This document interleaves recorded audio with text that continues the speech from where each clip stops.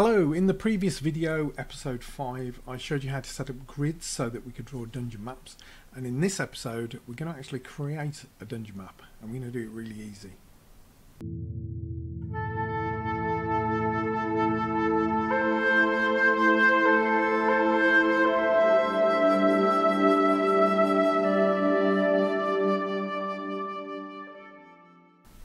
My name is Glynn and welcome to Role-Playing Cartography.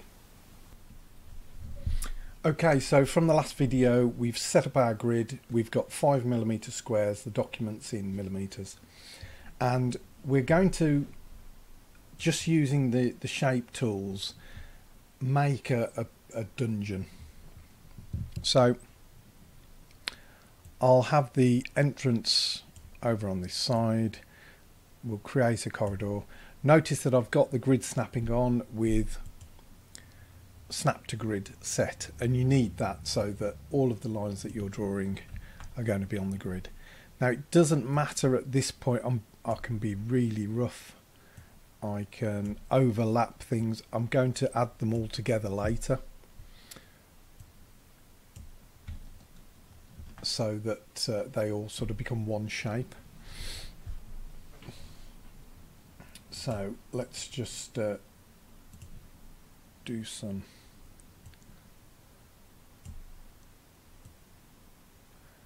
wild creation.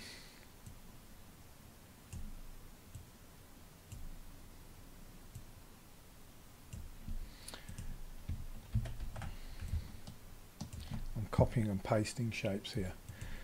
If you want to add alcoves and things like that, we can just create a circle and then move it.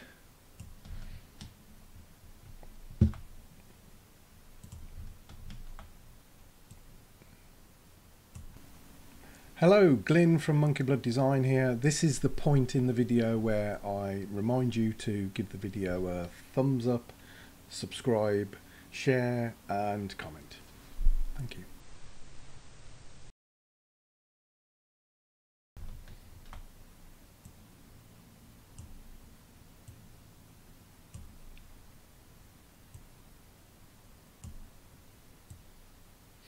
The reason I go over and overlap things is so that there's always a definite connection between two objects. If for some reason you draw a corridor up to a room and it's just slightly off, then when you're trying to merge all of the shapes together using the add command, it just doesn't connect that room. So by overlapping it gives me a definitive connection. So I'm going to create some alcoves.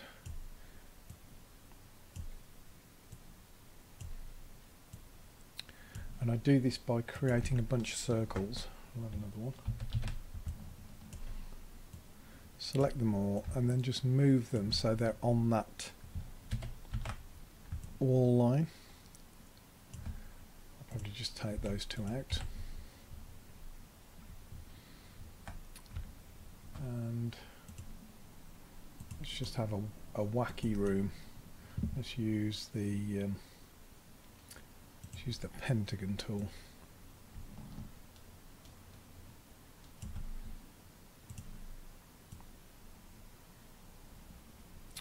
Where shall I place that? I'll actually have that way.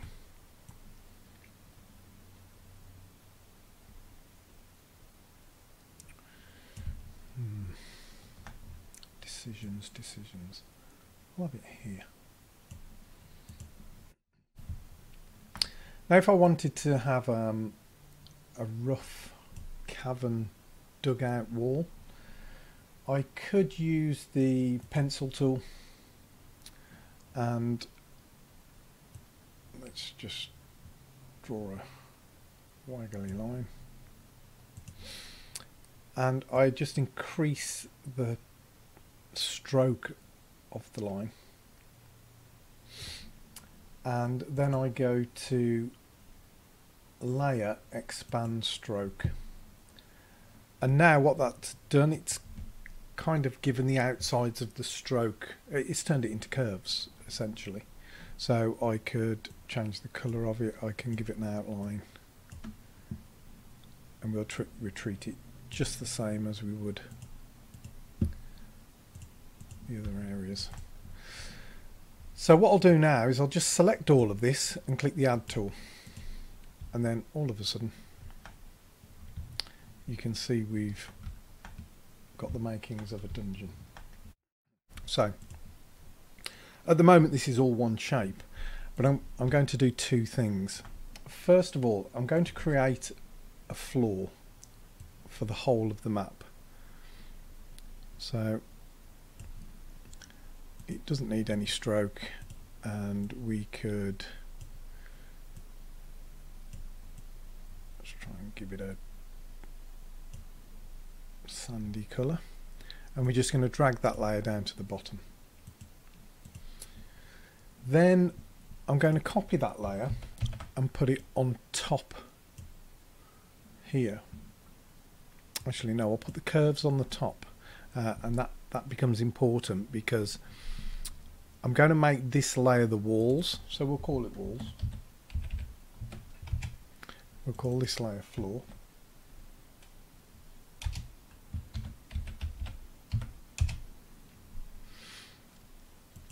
And we'll make this a darker colour. Now at the moment, if we just switch off the curves, you can see that the walls layer is just one filled rectangle. What we're going to do is we're going to take the walls and we're going to remove the curve of the dungeon from the walls, so that it basically cuts the dungeon out of the walls, and we use the subtract tool for that. And you always need to make sure that the thing that you're cutting out is above it in the layer order. So if I select the two objects and do that, you can see in the thumbnail that it's actually removed that area. So we'll do some nice effects to this wall layer now to kind of make it pop out. I mean, you can leave it like that, it's fine. We could decide that we're going to add some stroke. Obviously way too much, probably down to 1 point. And you can see that that brings out the outlines. But on this walls layer, we're going to click this little layer effects tool, and what we'll do, we'll add some outer shadow, and you'll see as I start to add the outer shadow, I could offset it into a particular direction.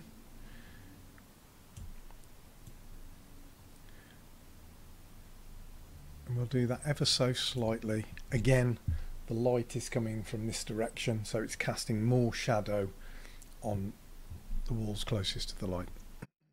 And what we'll also do, we'll add some bevel and emboss. We don't want the pillow, we want the inner. And if we just select this and use the chamfered profile, and then we can increase this slightly. Now we need to adjust the direction that the light came from. It's coming from over here, and that will make the light that's cast on the walls and the shadow believable, because they're both in the same direction. So I've set that to 45 degrees, 45 degrees. And if we just come out and have another little look, you can see that that's looking pretty good. So what we could do is we could even add texture. I've got some textures here, which I think they're kind of default.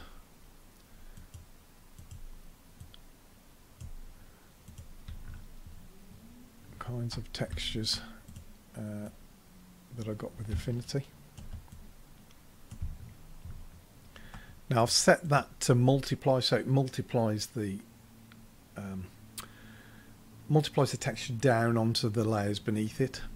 and I could just take that back so it's not quite as obvious, maybe 50%. But you can see now that that texture's really lifted that floor and it looks pretty good.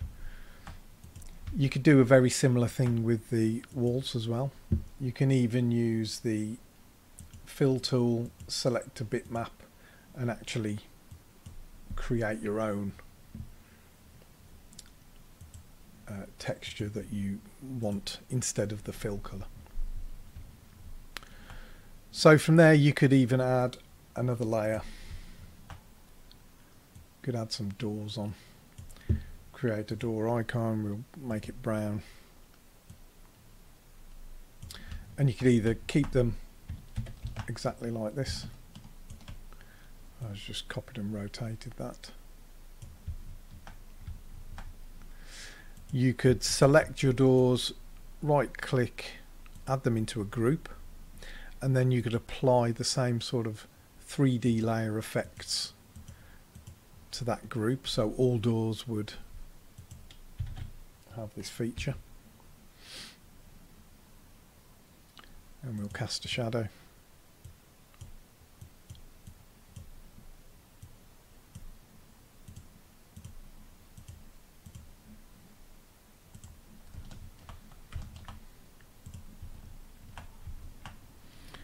We could bring that to the top so it just applies over the whole of the map. But you can see very easily you can create really good workable maps, especially for virtual tabletop. You could just export this and drop it in your virtual tabletop. No hassle, and it looks pretty professional. So I hope that's useful. Thank you for watching this video, and I hope that you found something useful.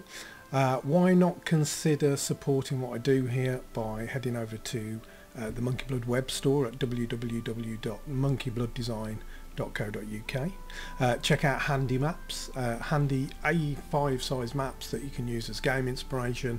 There's towns and villages, buildings and structures, and dungeons, caves and strange locales, and you can use these within your game as inspiration, populate them for your players to explore and pillage. Enjoy. Thank you.